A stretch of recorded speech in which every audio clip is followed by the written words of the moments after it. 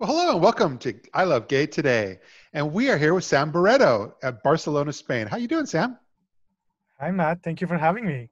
Well, we just met recently, and as I've come to know you over time, I would almost call you like an influencer on behalf of your clients. But essentially, that's what you do, right? You're a social media marketing professional and strategist.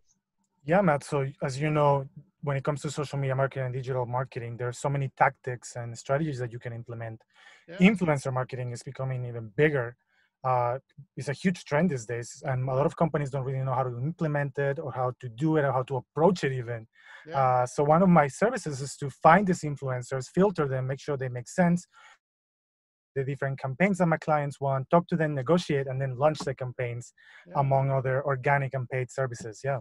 I love that. But I mean, you have a true benefit because, very obviously very bilingual, but you're not necessarily just even culturally, you can see it. You'll be able to have an advantage to see other ways of looking at things. You're not from Spain, you're from Colombia. Yes, Matt. So, like you said, I've had this advantage to me that even though I fully understand like the Latin American consumer, I understand the American consumer, and Yes. I've been in Spain for almost 4 years, so I have a pretty good understanding of the Spanish consumer. Yeah, Yeah. Because you lived in the US as well. I did. I lived in the U.S. for 12 years. Yeah. Wow. Wow. Oh, that's And in the fantastic. Midwest, so the deep U.S. Yeah. Wow. And but so some of the work you're working with two that we were talking about, the hmm Colombian LGBT Chamber with Felipe. That's a shout out for Felipe.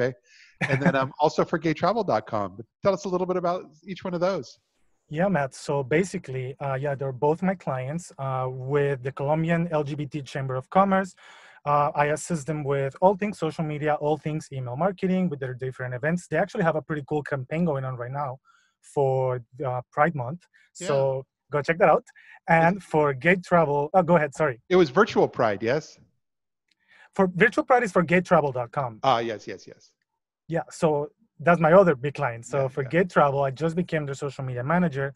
And what we're doing with them is basically Gate Travel is letting all the pride organizations from across the states, they're letting them basically borrow their social media audience and presence to reach a greater audience for free. So we're inviting all pride organizations to just promote what they're doing, their efforts, initiatives, funding, whatever it is they're doing uh, as a result of the pandemic and not Yeah, being able yeah, to do the pride parades. So yeah. that's basically what we're doing this month. Yeah. Wow. And so that's when is that, by the way? Yeah, that's gonna be happening on June 28th through Okay. the Gate Travel Twitter. We're Yeah. just finishing the details, so keep an eye out on our social media. That's always that's how we met, and that's always the best place just to keep up. And I know we're very focused on Twitter, and so hmm that's going to be our first go-to that we check that out. Well, Great, yeah. no, that's fantastic. Any other thoughts or anything you wanted to let our folks know? Yeah, for sure. Well, mainly, for this virtual pride, we're also bringing along a lot of influencers to help us Yeah, yeah. increase the awareness of it and the reach for it.